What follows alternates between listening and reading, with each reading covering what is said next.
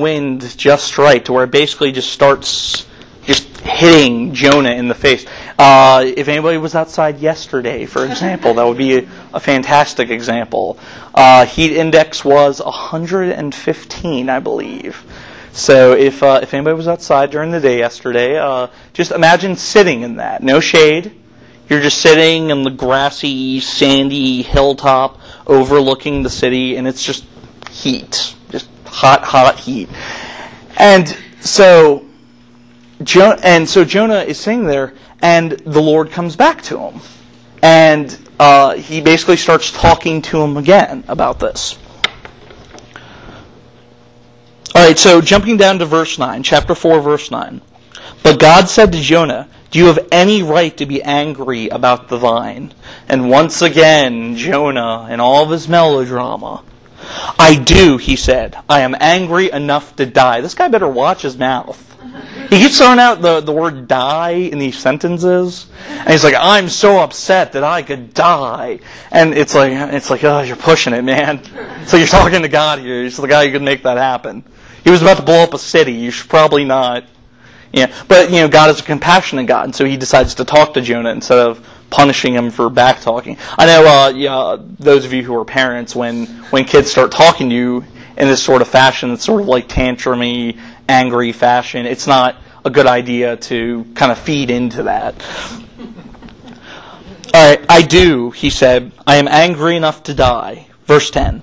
"But the Lord said, 'You have been concerned about this vine, though you did not tend to it or make it grow.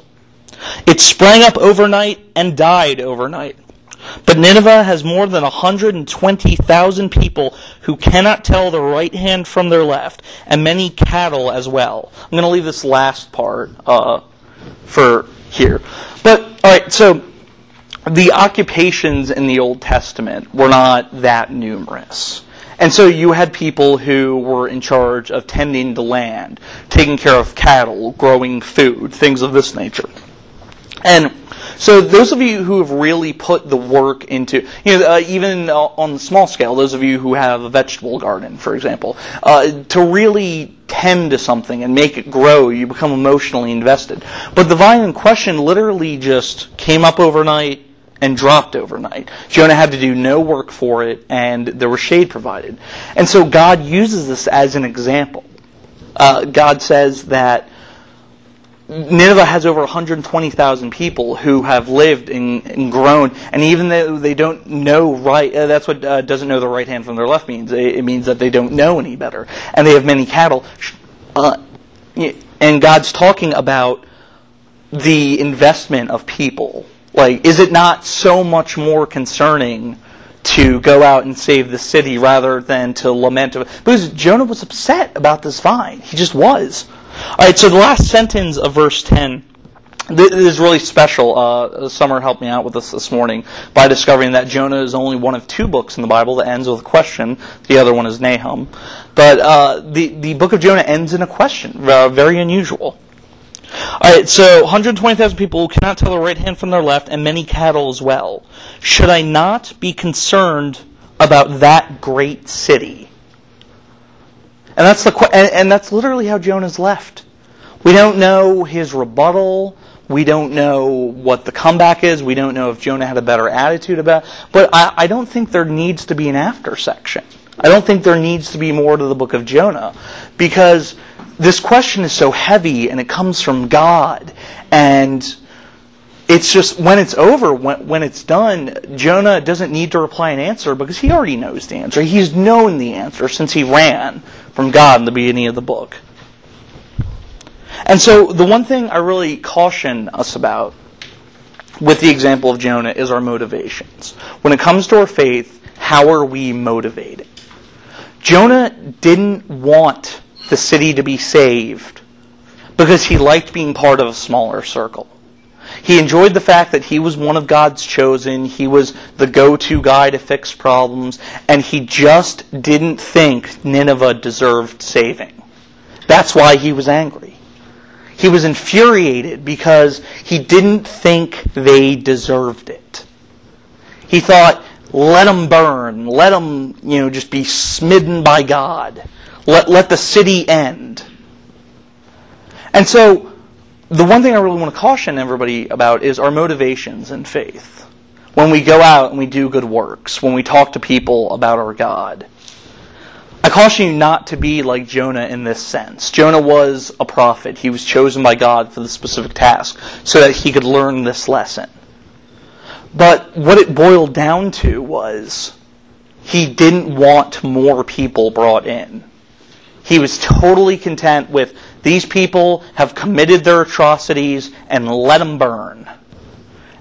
And he even talks about how I knew this was going to happen. I knew you were going to forgive them when you sent me in. Otherwise, you would have just destroyed them. And so Jonah is left with this anger, this fueled anger against God and against the city. And God says that the people are so much greater than this vine. The amount of time that I've invested, the families that are in this city, the men, the women, the children, the cattle, the lives that they have constructed. So do not be angry about that. Rejoice in it. That's what Jonah should learn from this. Is that when God wants us to go out and save people, He wants us to rejoice in it. He wants us to have that forgiveness. And the truth is, and you know this, I'm going to say it and you're going to go, yeah, that's true. None of us deserve it. Amen? None of us deserve it. We don't deserve a person to come into our lives and explain what we've done wrong and to say that, well, there's another way. If you just turn to God, God will forgive you. We don't deserve a person like that. We don't deserve fair warning. We don't deserve anything on that scale. But God provides it anyways. The world didn't deserve Jesus. We didn't. We didn't do anything. We can be as good as we want to be, but deep down inside there's always that resentment that Jonah had. That's why the book of Jonah exists. To know that even when we do good things, there may still be resentment. Even when we go out and we do God's work, there may still be resentment. And Jonah needed this. And sometimes we're put in situations where we need this. Where God sends us into a situation where we're not happy with it. And we just have to power on through. We may not